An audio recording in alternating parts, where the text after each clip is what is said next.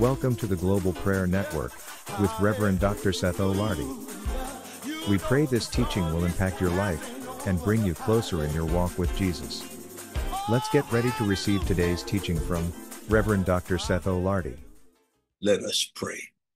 God, thank you for this moment. Thank you for allowing us to be at this appointed time. We ask now that you'll bless your word. Give your word success. I thank you for every person that you are allowing to be here at this time. Again, may no one come and leave the same way they came. And so bless us all and cause us each to be a blessing. In the name of the Father, the Son, and of the Holy Spirit, we pray. Amen.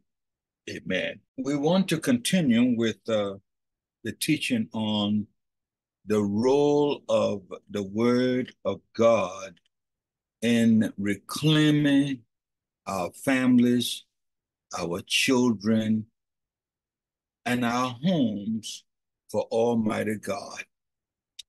I want to begin by sharing with you something that we do not hear much talk about, but it is so significant when it comes to the business of this whole spiritual movement that we are engaged in. And that is the Holy Spirit follows the Word of God. The Holy Spirit shows up where the Word of God is present. So if we ignore the Holy Spirit, if we turn our backs on the Holy Spirit, if the Holy Spirit is not activated in our lives, then the Word of God, while it has all of the power, is not making the best, taking the best, or being activated in the best possible way in our lives. So you can understand now why we may preach, we may teach, we may study the Word of God, and sometimes, oftentimes, we do not see the manifestation, the output of God's presence. And that's because we have not made room for the activation of the Holy Spirit. Jesus told his disciples, you go back and you look at Acts chapter 1, verse 8, he told them, do not leave Jerusalem until you have received the Holy Spirit. Do not, because life itself can of itself be challenging. And if you enter that realm of the spirituality, as Paul will say in the book of Ephesians, the 6th chapter, beginning at the 12th verse, he says, we're not wrestling with flesh and blood. We're not out here eating popcorns and spaghetti. No, we are in a fight. And what is that fight? It is a spiritual fight wherein the devil does not want you to come into the fullness of God's blessings on your life. And so for that reason, he will do whatever it takes to keep you from becoming everything God intended for you to be. That's why Jesus said if you are going to be successful, if you're going to be prosperous, if you're going to be healthy, holy, whatever you want to call it, you want to make sure the Holy Spirit is present in your life. And so I want you to hold on to that as we talk about the role of the Word of God in your family, in your children's lives, in whatever is going on, even in your own life. I want you to understand that you cannot differentiate, disassociate, disconnect, divide the Holy Spirit from the Word of God. The Holy Spirit follows the Word of God. I want you to turn with me so you see what I'm talking about. I want you to turn with me into the book of John. John, the 14th chapter. And the reason I'm raising this because it is so real. You look at what's happening in many of our churches. You look at what's happening in many of our personal lives. We do not have the kind of enthusiasm, the kind of excitement. We do not have the kind of revelational knowledge that God wants us to have. Because for the most part, we are not making space, we're not giving room for the Holy Spirit. Listen to this. Jesus said in John, the 14th chapter, beginning at the 23rd verse, Jesus answered and said unto him, if a man or woman love me, he will keep or she will keep my words, and my Father will love him, and we will come unto him and make our abode with him. So wherever the word of God is, Jesus, God, the Holy Spirit will all be there. Why? To make sure that the word of God never comes back void. To make sure that the word of God accomplishes what God intended. He says here, he that loveth me not, keepeth not my sayings. And the word which you hear is not mine, but the Father which sent me. These things have I spoken unto you, being yet present with you. Verse 26, but the Comforter, which is the Holy Ghost, whom the Father will send in my name, he shall teach you all things and bring all things to your remembrance whatsoever I have said unto you. The Holy Spirit follows the word of God. When you love Jesus, you are saying to the Holy Spirit, you are welcome in this place, in my life. When you keep God's word, you are saying to the Holy Spirit, you are welcome in this place. Oh yes, when you love the Lord and you keep his word, the Holy Spirit will be sent to you. We are not just studying God's word and reading God's word and for some play or some kind of pastime. No.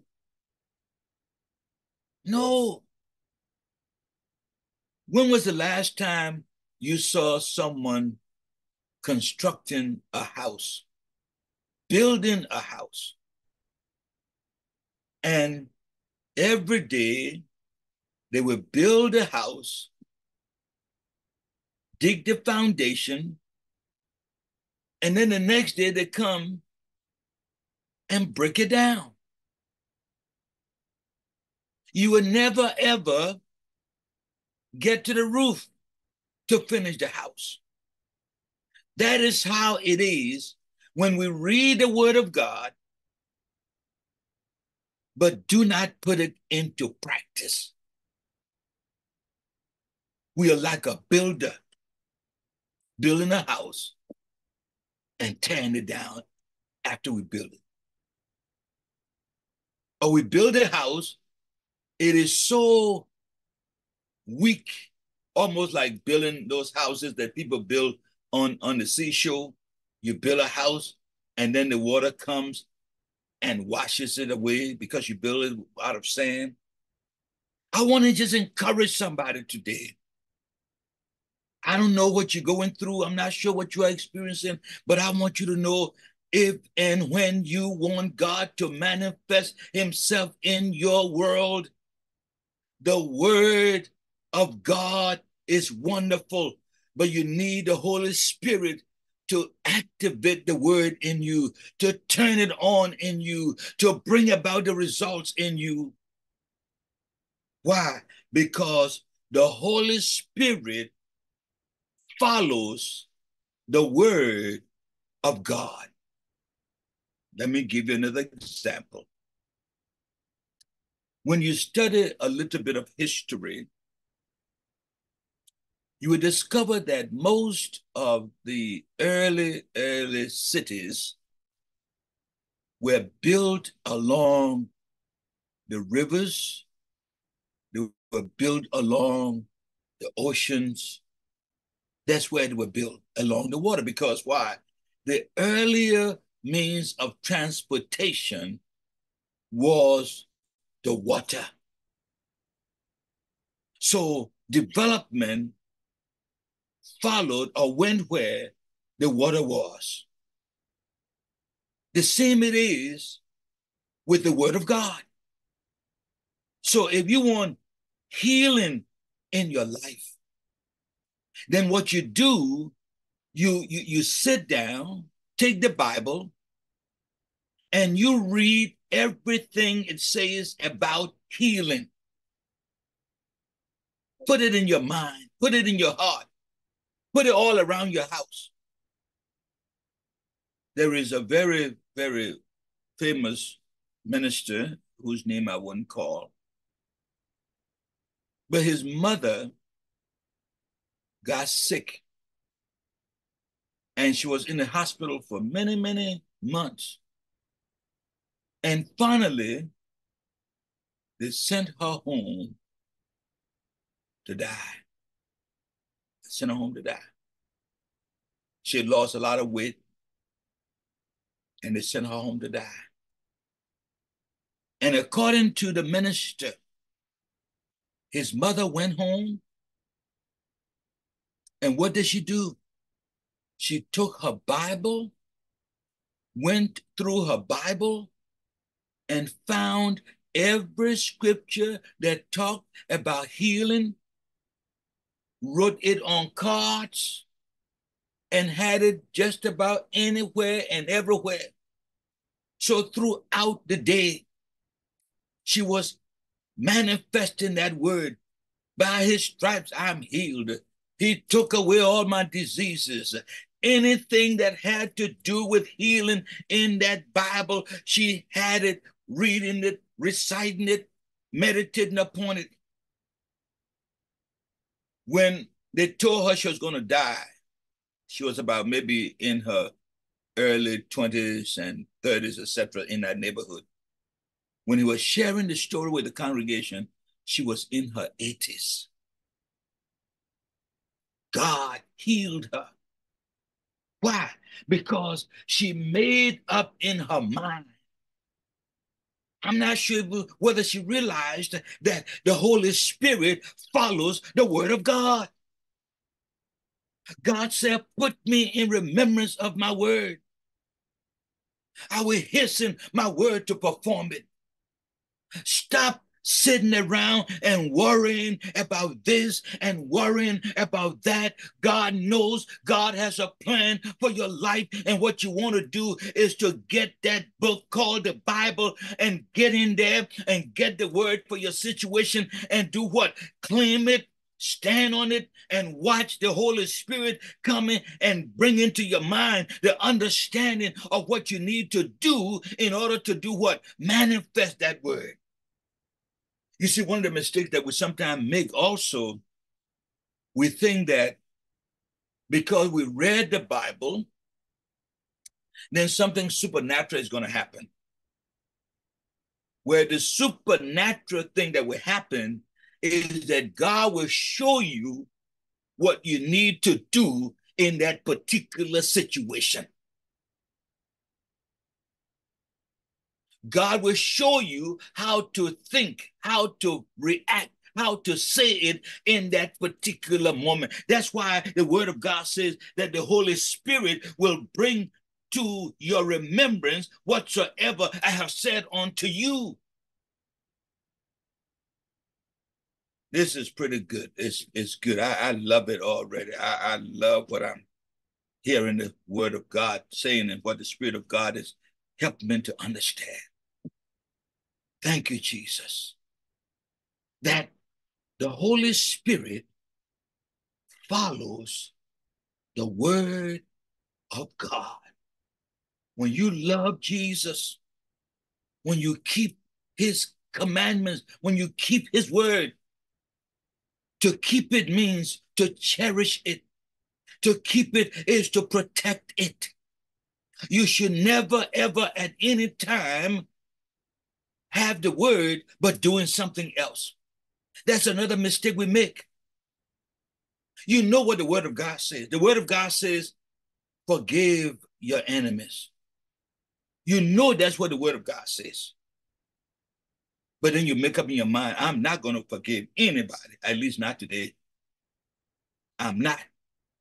Well, if you say you're not going to forgive, then it means that the Spirit of God cannot enter in your situation. God cannot enter your situation. Jesus cannot enter into your situation and begin to turn things around.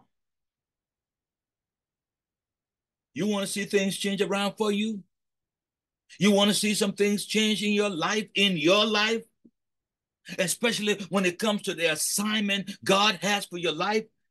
I'm not talking about anybody else. I'm talking about you. What is the assignment that God has for your life? Take the word of God.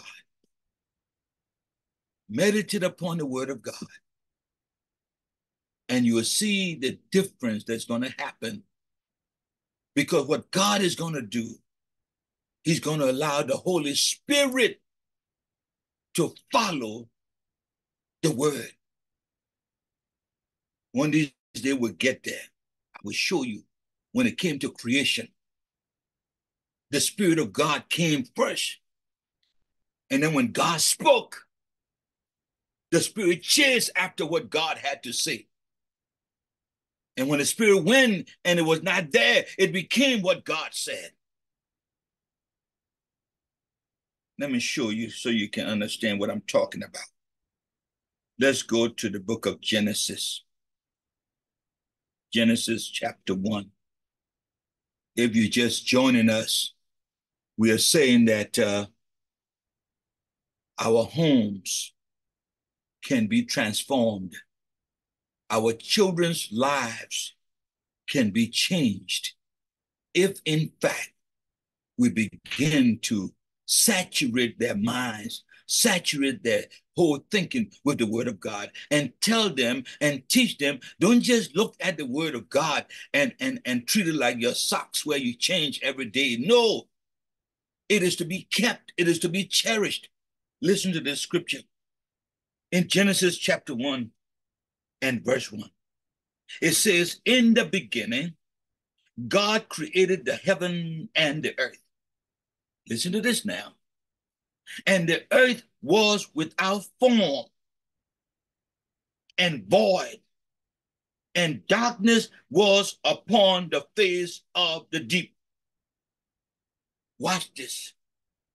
And the Spirit of God moved upon the face of the waters. Watch what's about to happen. And God said, let there be light. Remember now, there was darkness, it was void without form. But because God spoke, the Holy Spirit had to go forth and make sure what God is requesting comes to pass. Why? Because the Holy Spirit follows the word of God. And so God said, let there be light. There was darkness, it was void, there was no form. But because God said it, it came out of the mouth of God. The Holy Spirit had to go forward and make it happen. It says, and God said, let there be light. And there was light. And God saw the light, that it was good. Wow. And God divided the light from the darkness. And God called the light day, and the darkness he called night. And the evening and the morning were the first day. So when God said that, I said, oh, okay, let's continue on. And God said, let there be a firmament in the midst of the water. Top, bottom. Let there be. But remember now, it was void, no form, and there was darkness.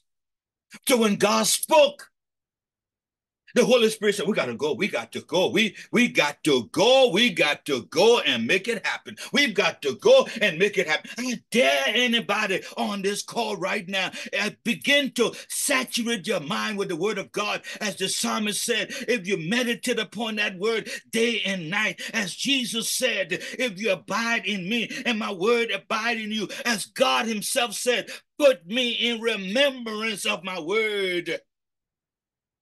The Holy Spirit is going to come after. Wherever that word is, he's going to be there to make it happen. Don't study the word of God and put it over here and you over here trying to do. No.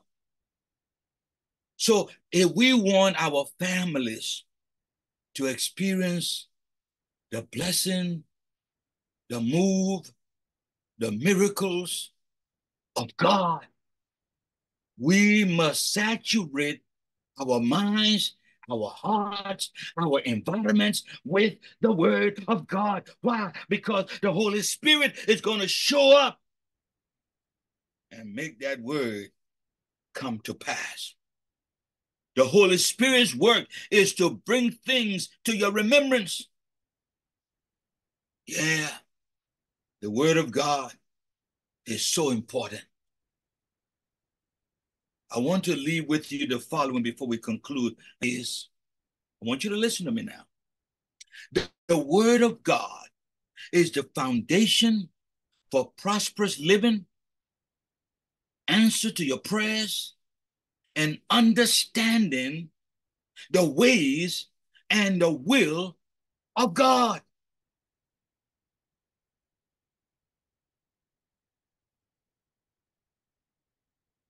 Have you ever been to a construction site and see them building things?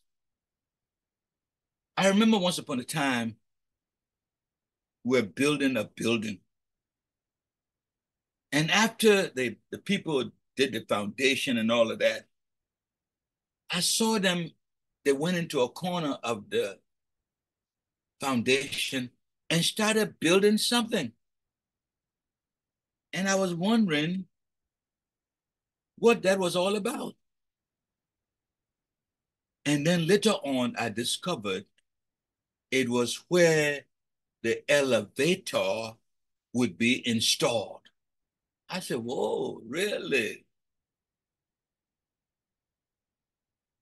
The foundation is very important. And the word of God, I want you to listen to me, is the foundation for what? For prosperous living, for answered prayers. whatever the prayers may be, you've got to put the word of God in there, and then the Holy Spirit is going to come and make that word and bring it into reality. So a part of your spiritual journey is to become acquainted with the Holy Spirit, is to become fascinated with the Holy Spirit, become a partner of the Holy Spirit. He wants to be your paraclete. Walk alongside you. Acknowledge him. Have you ever been in a situation where somebody is sitting beside you and you ignored them from the time you took your seat until you got to your destination, and you got up and you got out, never said a word to the person? You know, some of these big cities, that's how they operate.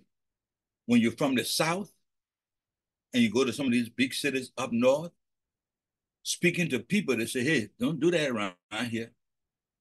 We don't do that. You know, you get on the train or you get on the bus, people sitting there with their paper before them. Don't bother me and I won't bother you. You come on by yourself and you leave by yourself. And because we do that to each other, we think we can do that also with the Holy Spirit. And then what we do, we ignore him. We do not even think about his existence. But the Holy Spirit is the foundation of what we need if the word must be manifested. So let's look at this word foundation and see what it means. From the aspect of building something, foundation is defined as the lowest load-bearing part of a building. Interesting. The foundation is always below ground level. Can you imagine what is holding the building? Is not out to be ostentatious. Is not out to be bragging. Look at me. Pay attention to me. The foundation is underground. What really has you going cannot be seen. It's the word of God. It's the Spirit of God. You've never, ever gone to a house and asked the people, can you all show me the foundation? When there is a housewarming and people come visit, especially if it's a new house, you show them the room, you show them the bathroom, you show them the kitchen, you show them this, you show them that, but you never, ever, ever remember saying, well, let's go dig up and see what the foundation looks like. No, the foundation is always underground. The foundation in our lives. Foundation means the solid ground upon which our belief, our values, and our actions are built. Yes, the solid ground upon which our belief, our values, and our actions are built. When you consult the Bible to understand what foundation means, foundation is basically the area on which idea, belief, opinion, principles, concept start from. The foundation is the word of God. Whatever it is in your life that you want to prosper in, that you want to understand, that you want God to hear your cry and answer your prayers, you need a foundation. And the foundation is the word of God. I know that some of you will say, well, doctor, I need to have a question answered. I've been with this thing a long, long time, and I have yet to see any kind of a positive response relative to the word. May I just tell you, your time is not the same as God's time. And God's time is not like yours. And that's why we have to come to the place to understand the will of God. Jesus talked about foundations. And I want to just read that before we go to God in prayers. I want you to turn with me, if you have your Bibles, to the book of Genesis, not Genesis, but Matthew, the first book in the New Testament, Matthew. I want you to look with me at Matthew chapter 7. Matthew chapter 7. I want you to see this word with me. I said the word of God is the foundation. Whatever you want to happen in your life,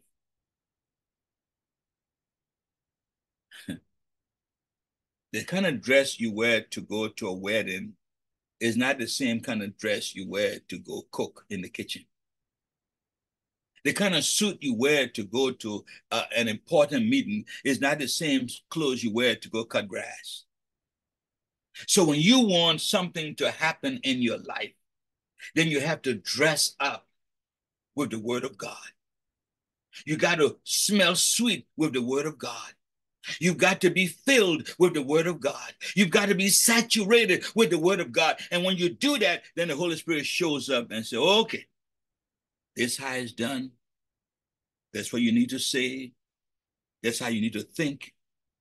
Yes, the word of God is the foundation. When you have the word of God in you, I'm telling you, you can withstand the storms of life. And as you know, they will come. When the word of God is in you, guess what? Not only will you understand how to manage and manipulate the storms of life that will come in your world, but guess what? You'll be able to ride through the storms. It will come. And when you have the word of God, guess what? What your enemies meant for evil. Hallelujah. You see, when God is in the picture, I want you to hear me now.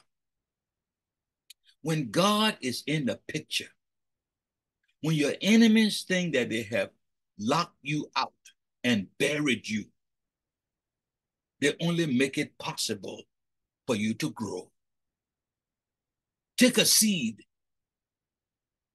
and you can put that seed in the best of mansion, in the best of place, and that seed will never, ever grow. But take that same seed and put it in the soil. Put some water. Let the sun shine. Let it rain. And guess what? That seed is going to grow and it's going to manifest and bring forth fruit. Sometimes I want you to understand your enemies think they're burying you, and what they're only doing is giving them an opportunity, giving you an opportunity to start growing. One thing I've come to learn, we do better under stress. If you're close to God, you do better in troubled times. When everything's going well with you, you're healthy, you're strong. God is not an urgency. But let things start to get funny.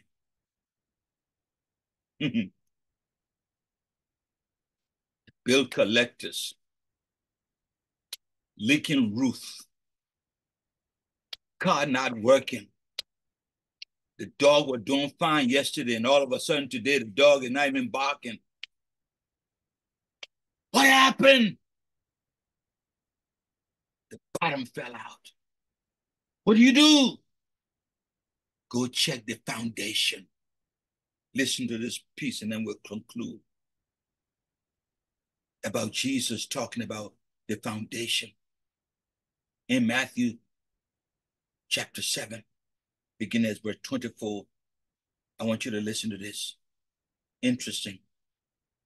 It says here, therefore, whosoever heareth these sayings of mine and doeth them, I will liken him unto a wise man or wise woman which built his or her house upon a rock, and the rain descended, and the floods came, and the winds blew and beat upon that house, and it fell not, for it was founded upon the rock. And everyone who hears these sayings of mine and doeth them not shall be likened unto a foolish man or a foolish woman which built his house, her house, upon the sand. And the rain descended, the floods came, and the winds blew and beat upon that house, and it fell, and great was the fall of it. My sisters and my brothers, check the foundation of your life. And the foundation is the Word of God. Hide it in your heart. Meditate upon it. Let it be a lamp to your feet and light to your path. Wrap yourself in the Word of God, because the Holy Spirit follows the Word of God to bring to your remembrance what you need to do under certain circumstances. And watch God carry you through your valley, your shadow of death. Watch God causing all of the weapons formed against you not to ever prosper. Watch God taking you through the fire. Watch God taking you through the flood and bring you to the other side and causing you to stand tall, above and not beneath, the head and not the tail. Yes, if you depend upon God, and if you take God's word seriously, the Holy Spirit will show up and show out and make a difference in your life. In Jesus' name, amen. Amen. Amen.